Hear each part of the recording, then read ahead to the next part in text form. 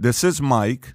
And what year is this, by the way? Is this 2006, 2005? Maybe a little before that. Okay, I'm so not watch, even sure what that clip is. So watch how you're defending Scientology. This is Mike Rinder sitting on the board, okay, international spokesperson. You're going to hear a very different Mike in this clip than the one right here on the podcast. Go for it. Play it. I've known Tom for 15 years. I consider him a friend. Do you think he's a good spokesperson for Scientology? I think he's a very good representation of what a Scientologist is. I think he's obviously successful. He's obviously very happy. He does a lot to help other people. He lives an ethical life. But last year, the star was orbiting far from Planet Hollywood into the galaxies of Scientology. Many wondered, did he wander off too far? Does the church ever call Tom Cruise and say, you know what, pull back the reins a little?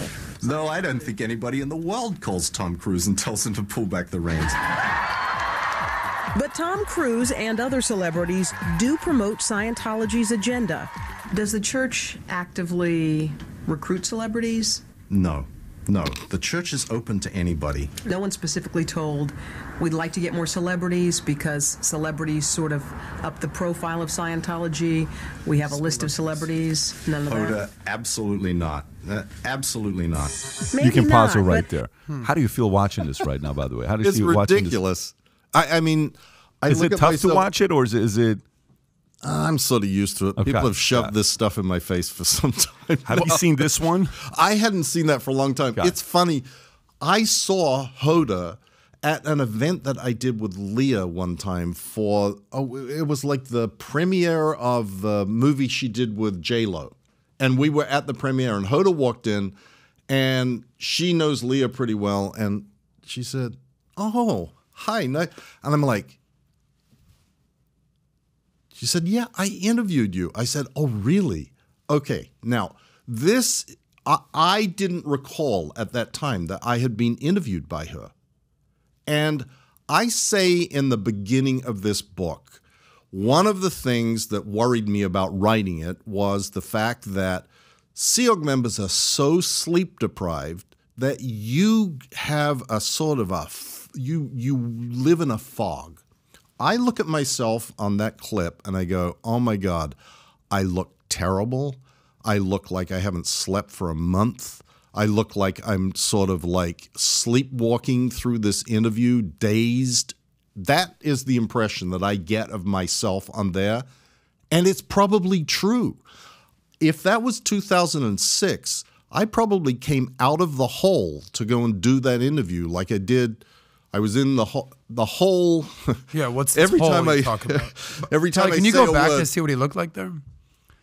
I actually thought you looked pretty good there. So it's interesting that your take on that is that you didn't feel like you looked good. Well, you actually look kind of pale, but yeah, I look kind of pale. You were saying the hole. The hole. Go ahead. Yeah. The hole is, it was something that was depicted on the Going Clear HBO doc. It was a prison at the international headquarters of Scientology in Riverside County, California, and I write a whole chapter about the hole because it was where the senior echelons of Scientology hierarchy were locked up by David Miscavige and basically in a Lord of the Flies world beating confessions out of one another in order to satisfy Miscavige that everybody had somehow confessed to the terrible things that they were thinking or doing that was making his life difficult. I was a very unique inmate of the hole in that when the media would reach out for a spokesperson to come and talk and they couldn't be persuaded not to do the show at all, I would be taken out of the hole and escorted to do an interview with the media. Like someone would fly with me on a plane to New York. I talk about going in on the Today Show with Katie Couric and lying about the Xenu OT3 story. This with Hoda is another example of that, of being pulled out, sent off, and answering questions in the way that it was expected that would be the correct Scientology answer. The fact that I say in there that there was never any effort to get celebrities in Scientology is so absurd. There is an entire organization in Scientology called the Celebrity Center, which is dedicated to attracting and servicing celebrities. Because Hubbard said very early on, celebrities are opinion leaders.